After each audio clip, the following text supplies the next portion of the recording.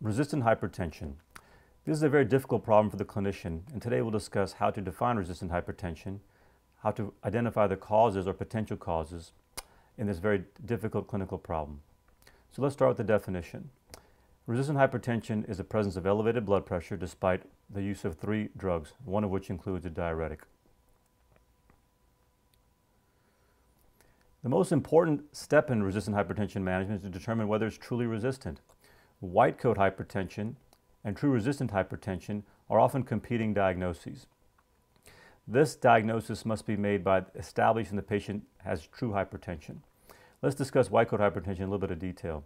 This is when a patient presents to clinic, has elevated blood pressure, and tells you or is uncertain whether their blood pressure is at home or better.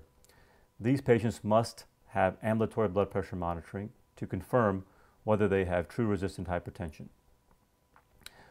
Common causes of hypertension include the following. One is increased intake of sodium. Patients often underestimate how much sodium they take in. Increased sodium intake leads to hypertension, which can be very difficult to manage with blood pressure medications.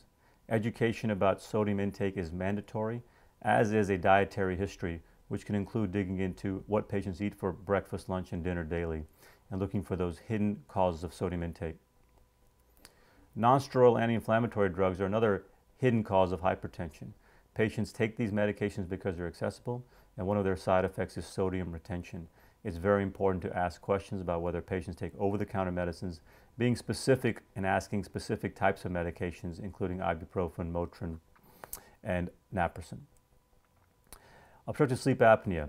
As obesity rates rise, patients are developing more and more obstructive sleep apnea, which leads to more and more hypertension. Again, this is very difficult to manage in the sense of more medications until this problem is addressed. So before one embarks on an evaluation for true secondary causes of hypertension, it's important again to establish the patient is not taking in too much sodium, is not using non-steroidal anti-inflammatory drugs, and is not overly stressed by obstructive sleep apnea. If these causes are ruled out and the patient has hypokalemia, one can start to investigate causes of secondary hypertension. This is defined as hypertension with hypokalemia and no diuretic, or hypertension with hypokalemia and a diuretic but a potassium less than 3.5. So let's investigate some of the uncommon causes of hypertension one by one and some of the salient features of each. The first is Conn syndrome. Conn syndrome is the presence of a aldosterone-producing adenoma in the adrenal gland, which leads to hypertension and hypokalemia. If one sees a patient with low potassium, no presence of diuretic, and hypertension, this diagnosis should be entertained. Another common cause of secondary hypertension is renal artery stenosis. This is present in patients who have other evidence of vasculopathy and often presents with resistant hypertension. If one sees hypertension, hypokalemia, and the presence of other vascular injuries, including carotid artery disease, coronary artery disease, or claudication in the history of smoking, this diagnosis should be considered. Pheochromocytoma and Cushing syndrome are also other uncommon causes of hypertension but have their own clinical presentations.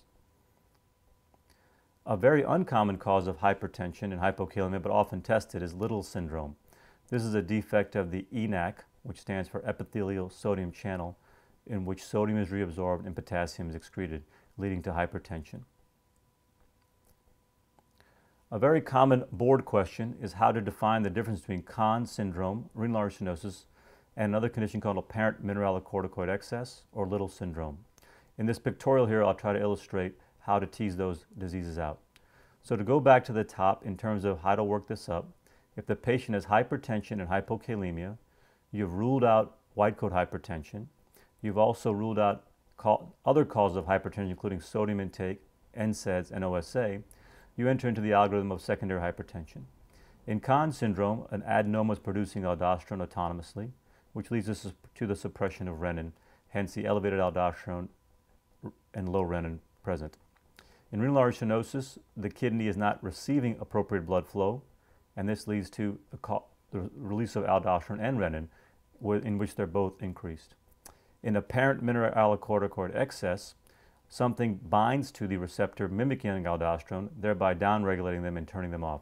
This is also the mechanism in Little syndrome. So resistant hypertension is a vexing clinical problem and often does not have an exotic cause.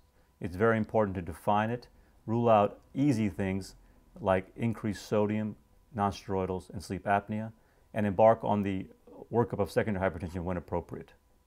This is resistant hypertension.